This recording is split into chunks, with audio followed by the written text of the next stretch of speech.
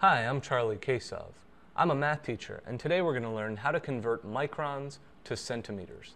So first, what is a micron and what is a centimeter?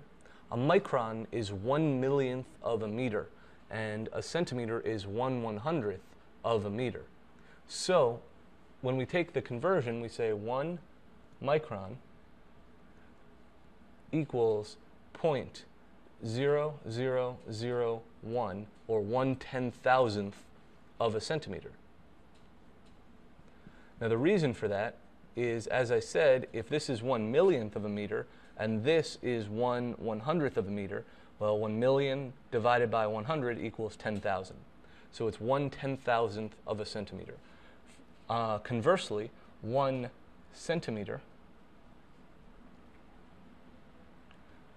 equals 10,000 microns. So if we had, say, 4 microns, that would be 0.0004 cm, which is short for centimeter.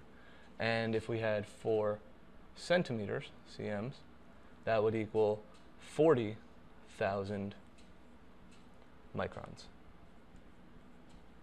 Okay, so I'm Charlie Kasov, and you just learned how to convert microns into centimeters. Thanks a lot.